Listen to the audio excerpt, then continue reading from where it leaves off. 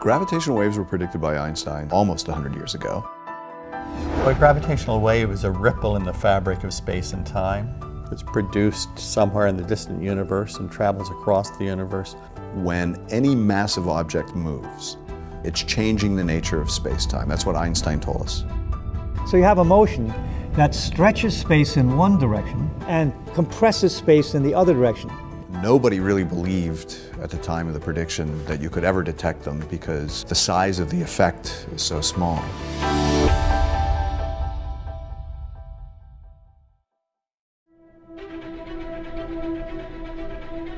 It was what we call a chirp, and it was strong.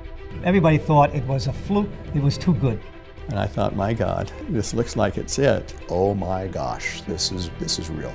It took us 25 years and 2 detectors to finally detect a gravitational wave.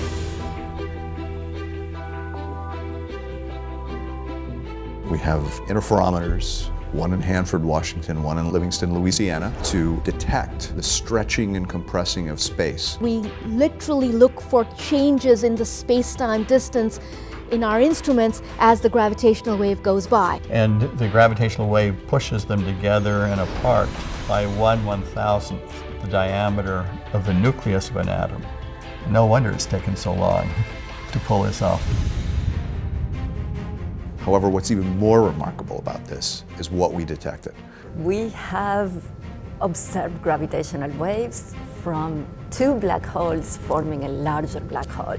For the first time, 2 black holes Spiraling together, coalescing, merging, creating wild oscillations. A storm in the fabric of space and time.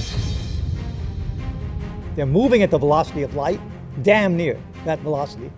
30 solar masses moving that fast. I mean, they're putting out incredible amounts of energy. And when they collide with one another, they produce a bigger black hole, but they also produce gravitational waves. And in that process, about 3 solar masses just disappears and goes into gravitational waves. Oh, it's going to be amazing. We have always said that this is going to be a field called gravitational wave astronomy. Gravitational waves carry information that you can't get from any other way.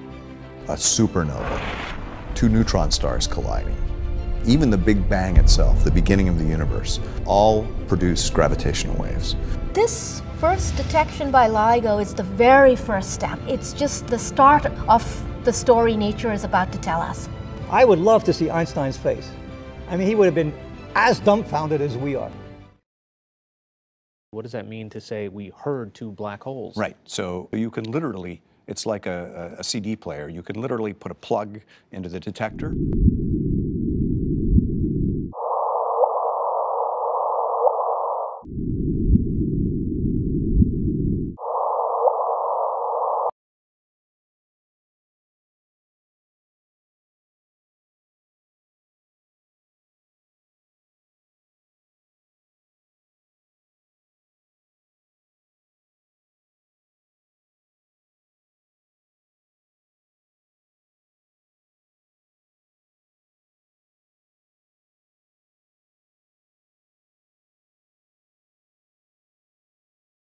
All objects with mass would warp the fabric of space-time. If their mass is great enough, those distortions could cause other objects to fall into them. This is what we call gravity.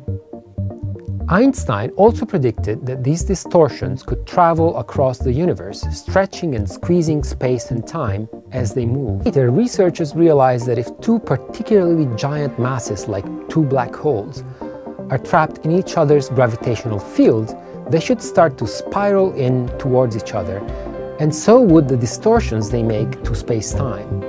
This would create gravitational waves which would travel away from the objects like ripples in a pond. This is a conceptually simple piece of kit that aims to measure the distortion in space-time caused by gravitational waves. LIGO works by splitting a laser beam and sending it in 2 directions. The beams travel precisely the same distance down long vacuum tubes. They're reflected off mirrors, and then they come back and recombine.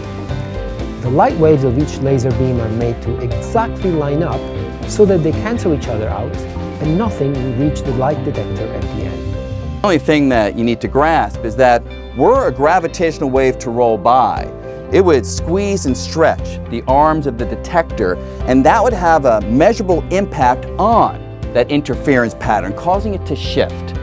And it's just that kind of shift in the interference pattern that the LIGO team has now observed, the first direct detection of gravitational waves. And this is big.